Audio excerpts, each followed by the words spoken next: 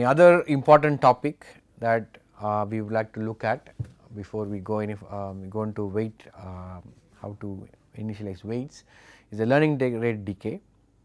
Again, here the idea is, because the neural networks, it is a very complicated function of the weights, it is very difficult to say when we are near optimal minima and when we are near some very poor minima.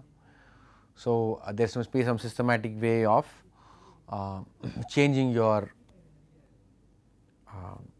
way, your learning rate. This is basically your alpha that you are pretty much used to, that is, you must have seen x goes to x minus alpha delta L over delta x, or in this case weights, you are used to weights. So, u w minus alpha delta L over delta w, right. So, this alpha, okay.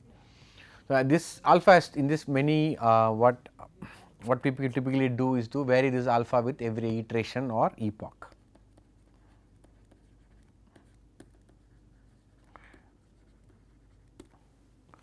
So, what do you mean by epoch? Epoch is when you have gone through your entire data set. Epoch is when you have gone through your entire data set once, that is one epoch, right. Let us say you are using stochastic gradient descent or mini batch gradient descent. You have to run through your entire data set, and that will be considered as one epoch. So, from epoch to epoch you can vary your learning rate.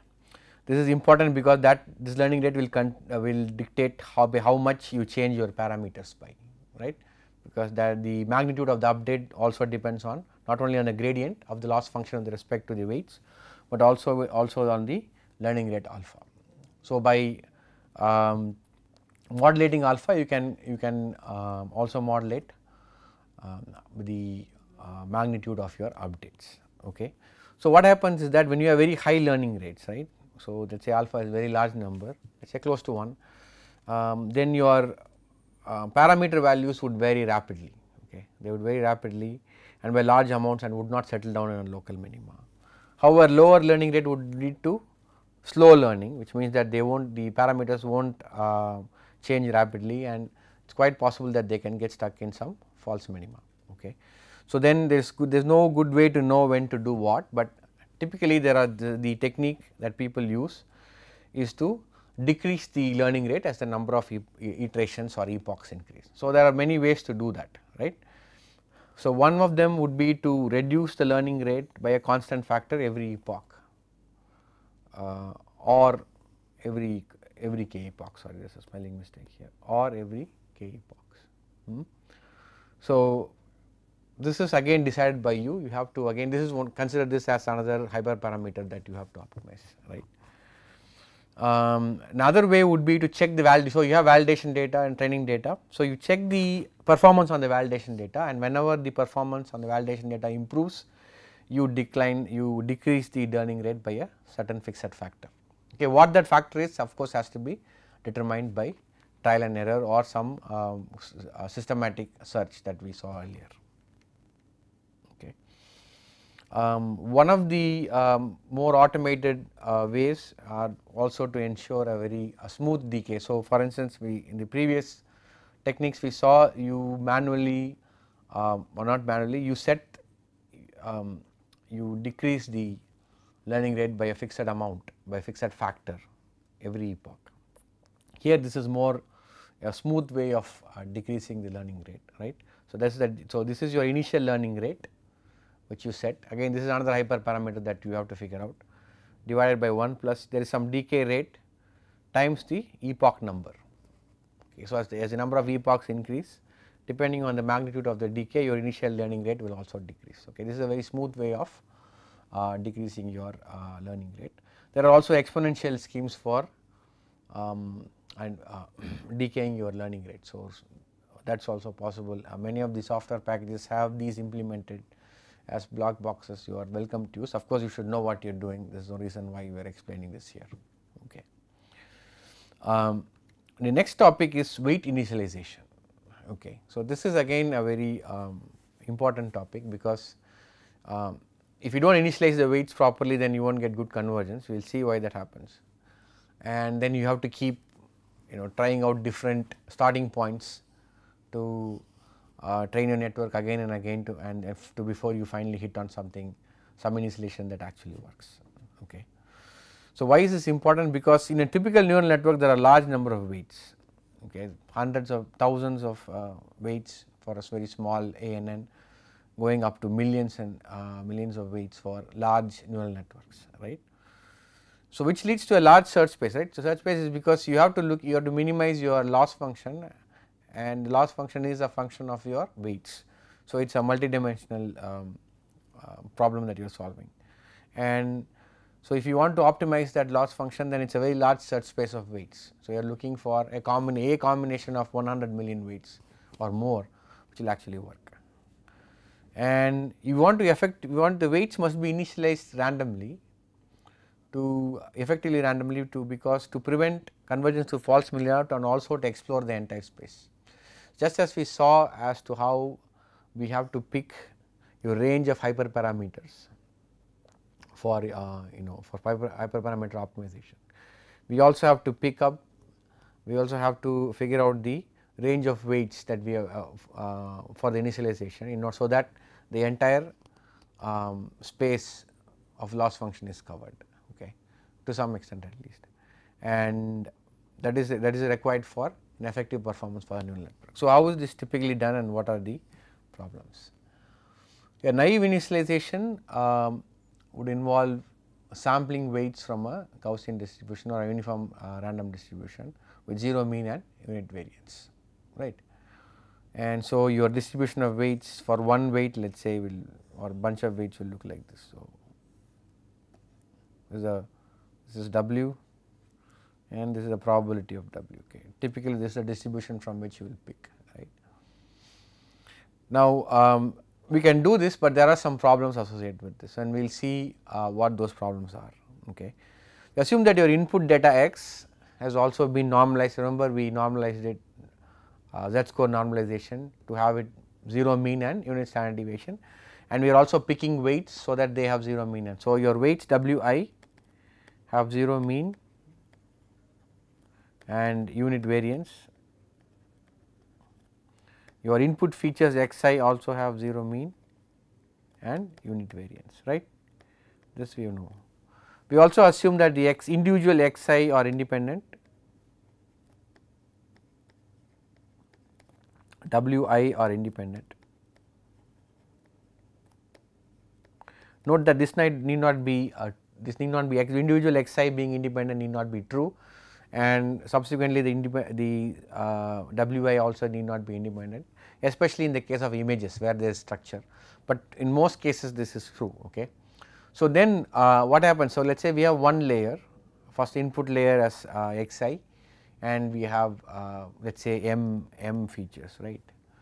So, so your linear combination would give rise to summation Wi Xi, right, summation 1 over m and the summation of this, right. So, we just write this out.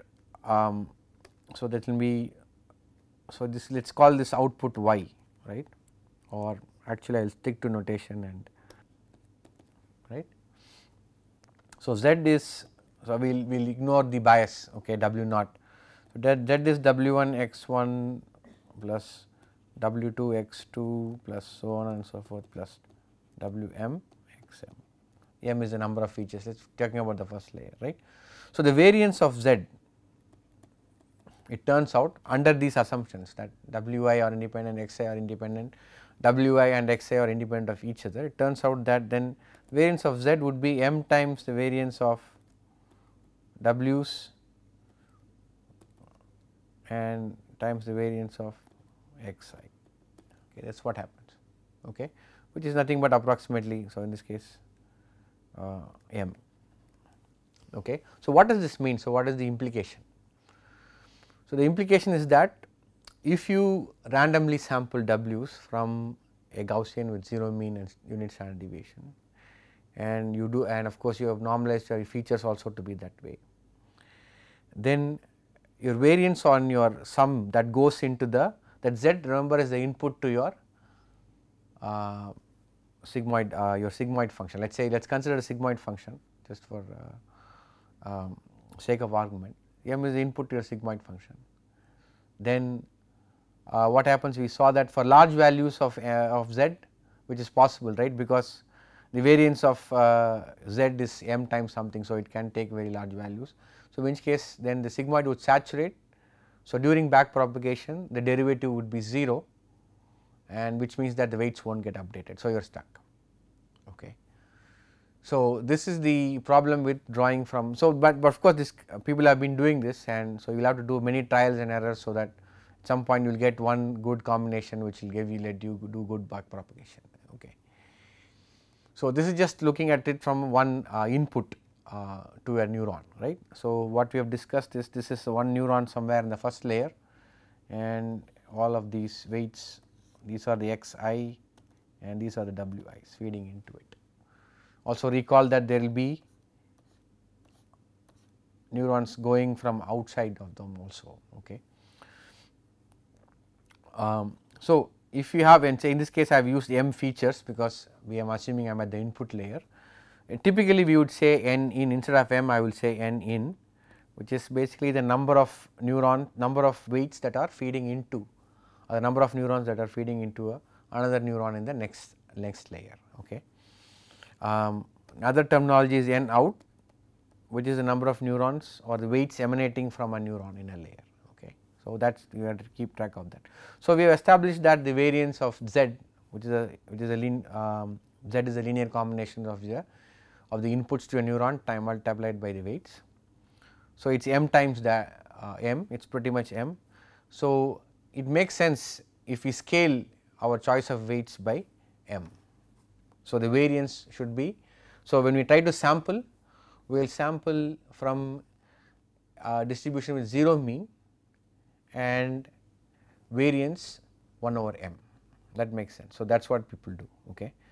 So, the variance of w, but from a previous argument would be about 1 over, in this n in I would call it, okay, which is basically the number of neurons that are feeding into a particular neuron. So, from a previous layer. Okay. So, this is n in. Of course, you know that the number of neurons also, number of weights coming in which from the neurons in the previous layer, and of course, from each neuron you have inputs going to multiple neurons as output, right. So, this number of outputs here we call n out. Okay. Now, we have only looked at the forward pass. In the previous arguments, you looked only at the forward pass and what happens. Now, it turns out that if you consider the backward pass, that is basically when you are doing back propagation and you want to preserve gradients, then, so then you have to keep track of, when you have to consider this number also, right, because the gradients feed in to each of these neurons from n out number of neurons, right. So, then what this Xavier initialization does, based on the author of the paper who proposed this initialization, is to make sure that the variance of w is the average of n in and n out. So, it is scaled by an average of n in and n out. So, which means that 2 over that. Okay. This is the solution they offer, and it turns out that it works very well for a wide variety of problems. Okay. So, in both these arguments, the idea is that when you have which consider the weights as independent and the features as independent, it turns out that the variance of the linear combination of them scales as the number of them, number of the weights or the number of neurons. And to take that into account, you scale the variance from which you scale the variance of the distribution from which you sample the weights by an appropriate factor. Okay. So, these are commonly used in practice. Xavier initialization is very commonly used in practice, and so is this one. The 1 over n in is also commonly used. Okay. So, both of them give very good results for convergence of a network very quickly. So, all of these how they help is that they help fast training. Okay. Otherwise, it will take forever to converge, right, because you have the saturation, then the gradient becomes 0 because of the saturation, and finally back prop does not update the weights as effectively, and so the learning becomes very slow. By doing this initialization, we will have effective learning. So, this ends our lecture on hyperparameter optimization, data normalization or data scaling as it is called, as well as weight initialization. Okay. If you have questions, please post them on the forum.